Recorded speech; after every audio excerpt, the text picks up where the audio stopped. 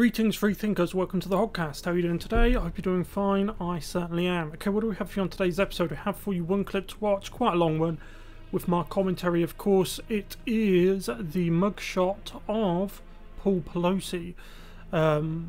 The authorities in California, the Socialist Republic, the Socialist Paradise of California, they, through a Freedom of Information request, finally gave the news outlets the mugshot of Paul Pelosi. They gave the only news outlet that's actually covering it the mugshot last, which is Fox, of course. The other ones have all got it, but they're ignoring it, of course, like they're ignoring the Kavanaugh situation, of course. But they are dragging their heels over the body cam footage, the drunk tank footage, and so on and so on. My guess is that they thought if we just throw them a bone, that'd be enough. Yeah. Of course, if you didn't know already, I should imagine you do. All charges were dropped, of course. You know, he's a Democrat. They get away with stuff like that. If it was a member of the Trump family, or even just someone on the periphery, they would be pillared from here to there and all points in between. So it's a Jesse Waters segment. There's a lot he covers and a lot I want to, or at least some of it I want to respond to, so we'll jump into it now. If you haven't yet though, please like the video, subscribe to the Hoggcast, hit the notification bell and share the video around if you find the video informative. I have a membership option you can join. There's a join button next to the sub button. I have 8 amazing beautiful members who honour and humble me that they support the Hoggcast in this quiet little corner of the YouTube, that we make our own, because we are shadow banned and deboosted, because we are conservative commentators. Okay, let's go. Okay, so let's check this out. For the primetime team and for America. Just moments ago, the Napa County DA was forced to release Paul Pelosi's mugshot from the night Nancy was out of town, when he got popped for drunk driving. Today was the deadline for our FOIA request, and voila, there it is. Pretty close to the sketch we commissioned. Pretty close. Crooked politicians and political appointees. That could pass for me, actually. In California. Pretty. I promise I wasn't in California driving a car in the middle of the night at 82. This is the thing, he's 82 years old, right? Who was he in the car with? Why was he driving at that time of night, drunk out of his head? And bearing in mind, they actually gave him 5 hours to sober up. Yeah, they breathalyzed him after 5 hours in the drunk tank, and he still failed. Because, I mean, how reckless can you be at 82 years old? Close. Crooked politicians and political appointees in California spent more than 2 weeks trying to keep this photo from going public. Why? Was it really that bad? Pretty handsome for a drunk 82-year-old. Initially, Napa County claimed this would jeopardize the investigation. Did it? This is the thing with Democrats / leftists. They always make vague statements that don't actually make sense, and they do it. They know why they do it. Because so long as there is a sizable proportion of proles out there, sheep, yeah, gullible people who just accept the official answer, they'll keep doing it, right? And that's why they go after, you notice how they silence the free thinkers. It's no coincidence, right? They need the gullible masses to be yes sir, no sir, 3 bags full, so just accept what they hear. The second you start thinking and you start asking why, how, when, where, you become a danger.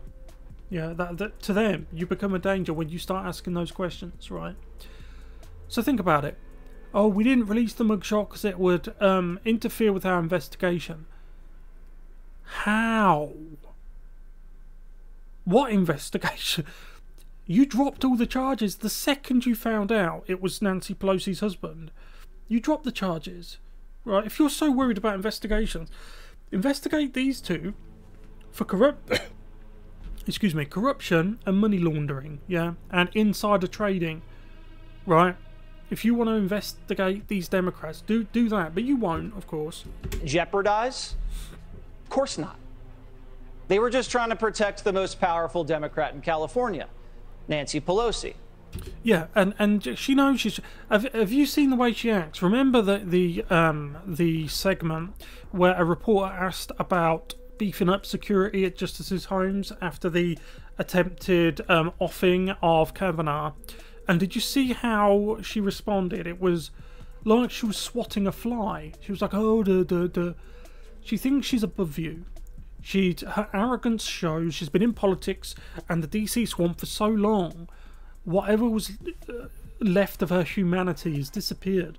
She's just swamp creature now. It's just full on arrogance, entitlement, corruption. That's all you get from the Pelosi's.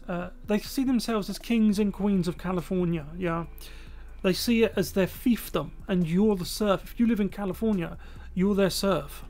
And the most powerful woman in America. Sorry, Kamala. It's worth noting they sent this to all the other media outlets before Fox, even though we were the only network that asked for it. And as far as I'm aware to date, the only one that's covered it. So they're bitter. Now, I know what you're thinking. This isn't about politics. This is about fairness. We just want to know what happened. And we're entitled to the same information they would release about any other DUI arrest. Especially if it was a member of the Trump family, friends, circle, yeah. Like someone who's not married to California royalty. The DA is still stonewalling, though, on the dash cam, the body cam, and the drunk tank cam. And I'll tell you why, because it's just my opinion, right? I think that he tried the "do you know who I am" routine. That's what I think. I think he tried doing that. I think he went down that route. But it'd be interesting to find out who was he in the car with, where was he driving in the early hours of the morning, drunk out of his head, where did he come from, okay, and why, most importantly, were the charges dismissed? I mean, like an official answer. I mean, we know the real answer because he has the right politics. I mean, it really is astounding that there's still people out there who can't see the disparity between the way conservatives are treated and the way leftists are treated. It's two different worlds. It really is. It's like if you're a leftist, you have the right to do anything whenever you want to whoever you want. Look in Canada with the truckers, the way that they were treated compared to the usual suspects. You know what I'm talking about, the largely peaceful brigade, the fiery but mostly peaceful type groups. I'm sure you know who I can't mention them. Well, I could, I don't want to, but you know who I'm talking about. The difference in the way they were treated is palpable. But we're not going to give up, because there are valid questions that have to be answered for the American people, of course. Like, what was Paulie P doing out so late when Nancy was out of town? Was he alone in the car? What did he say to the cops when they arrived on the scene? Did he try to slip them 100? Was he able to walk in a straight line, touch his nose, hop on one leg? Did Bubba cut? I bet any money they didn't. Well, it depends if they knew who he was or not. But if they knew who he was, I bet any money those officers didn't make him do that, because it might, you know, they might optics. They were all, you know, he's one of the Pelosi's. You don't want to get him to hop on one foot or walk up and down in a straight line, because he's seen as like above it. Do you know what I mean? Like, that's for the Trump supporters. That's what we do. That's what we're supposed to do. They see it as an upsetting of the natural order. They see it a bit like earthquakes. Yeah, they don't see their actions as having consequences based on their actions. They see it as like every now and again you just get a natural earthquake. You know, that's why they see it like a tsunami or a flood, yeah, or a fire, a largely peaceful fire. Up with him on the floor of the drunk tank while he was working off his hangover? We need to see all of it. Now, some of you might be thinking, come on, Waters, let it go already. You sound like Rachel Maddow. No, don't let it go. Don't let it go. You have to play the game that they're playing. You're gonna have to. You're gonna have to get your hands dirty by not letting them get away with what they do. Right? Legal challenges, keep up with the coverage, because the coverage, I think, is winning people over. We already know that Fox News is, in many ways, the most popular broadcaster, and that's a reason why even leftists go to Fox News, and there's a reason for that, because they know, even though they have left-wing Democrat tendencies, they know they're getting lied to by CNN. They do. They know that they do, deep down, they know they're getting lied to, and they resent it. They resent the fact that they're not being told the truth by the people that they go to, such as CNN, MSNBC, and that. They resent it. But being partisan hacks, they can't admit it. With Trump's tax returns. But we can't let this go. And here's why. You can never underestimate the power of liberal privilege. When Democrats do bad things, you only hear about it for a day. Then the machine kicks into high gear. The story goes down the memory hole. Nobody covers it, and there are no consequences. No accountability, as long as you voted for Joe Biden or any other Democrat. Think about it. Whatever happened to the Subway City shooter who set off those smoke bombs and shot people up on a train? He was a Democrat. Explains why we don't hear much about him anymore. Or the black nationalist who mowed down a Christmas parade. They blamed it on the SUV, remember? And we never heard another word about it. It goes back to what I said in one of the points I made at the beginning, which is, so long as there is a sizable group of people who will just accept what they get told, they will keep playing this game. The mainstream media and their allies in the Democrat, or I should say the Democrat Party and their allies in the mainstream media. So long as there is a group, a sizable group of proles, sheep, who will just, they have the attention span of a gnat. And they know that. The mainstream media knows it. The Democrats certainly know it. So they bury stories, they drag up other stories, they keep certain things like this absurd 1/6 show trial, right? Because there's people who they live it. They live 1/6, right? They want that. It's everything that they were ever told about Trump.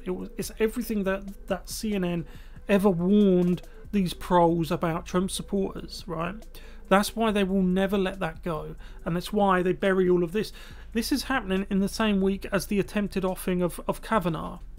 But the same people who wax lyrical about insurrection this and, you know, the sanctity of democracy, it came in the same week. In the same week as the show trial.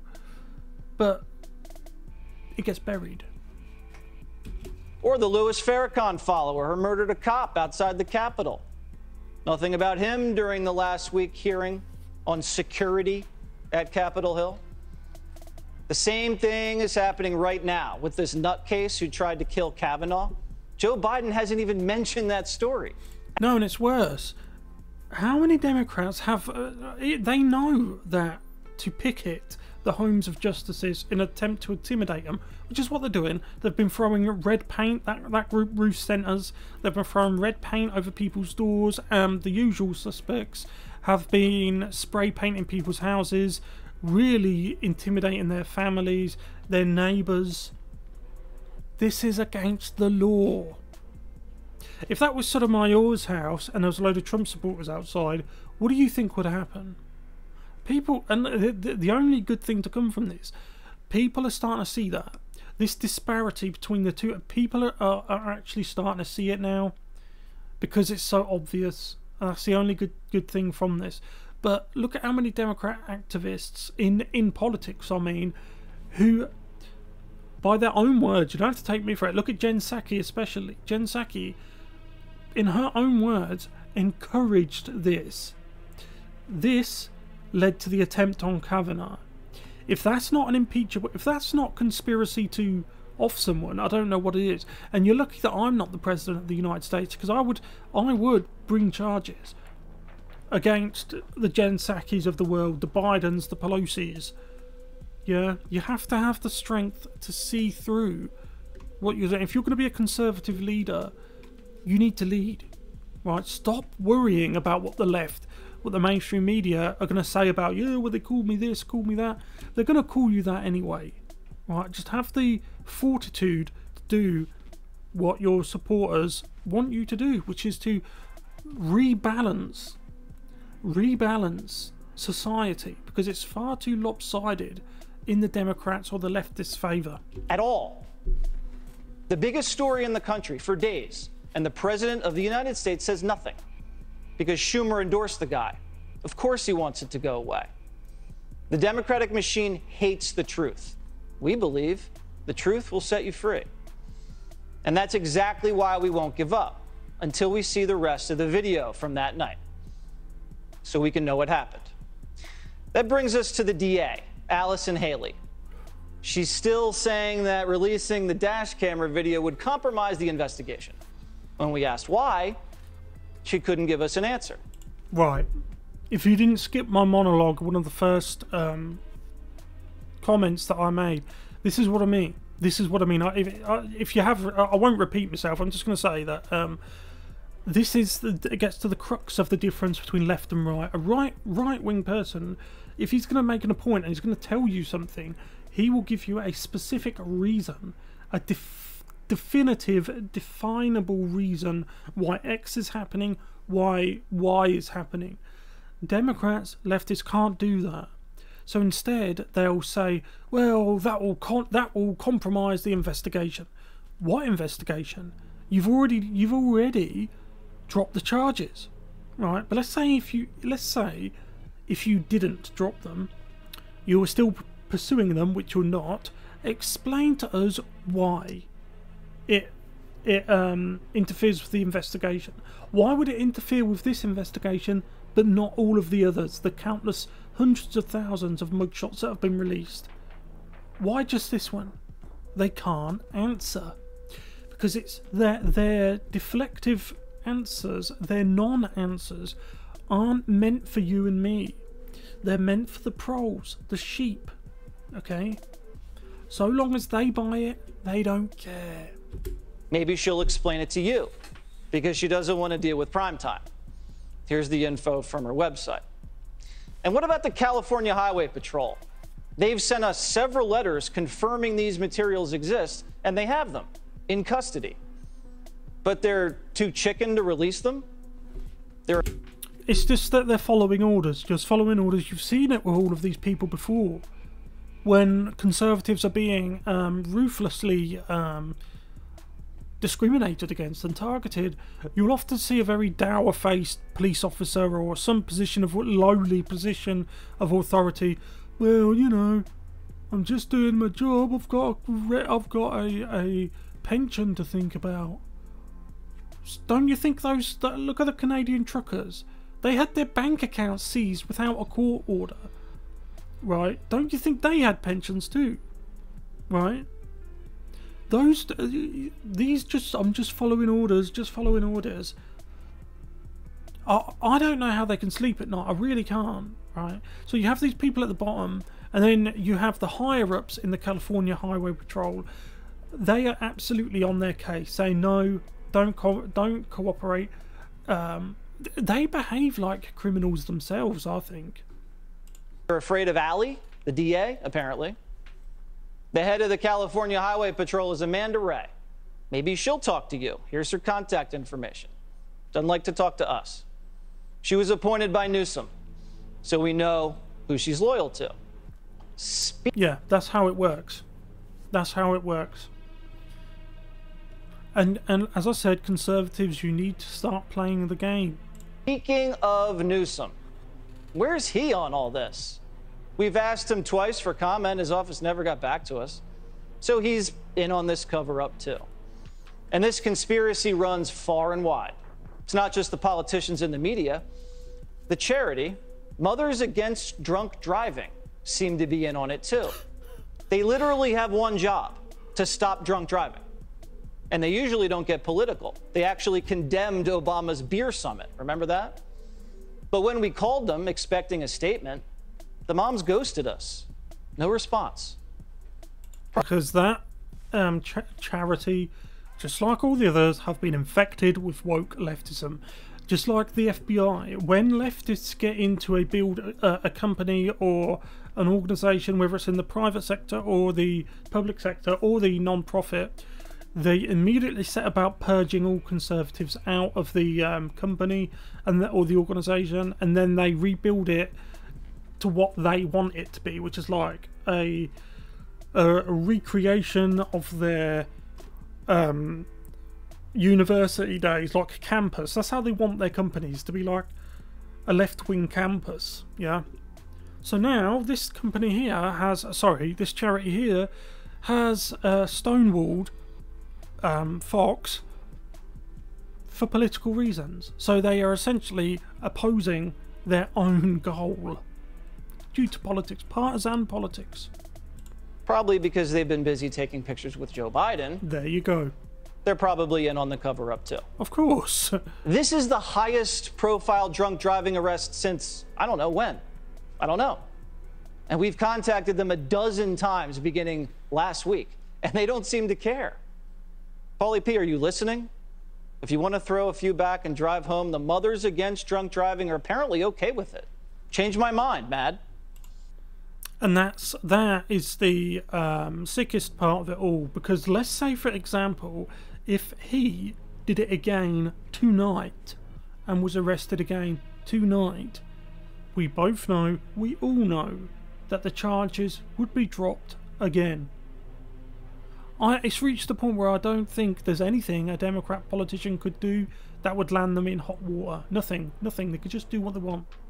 Same with their protesters, same with the people on the ground. So long as you vote the right way, you can do what you like.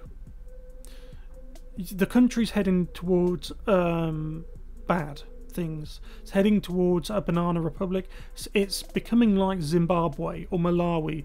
And from there, it's just all the way down. But look, let me know what you guys think about this in the comment section below. Thank you very much for watching. I'll see you in the next one. Goodbye.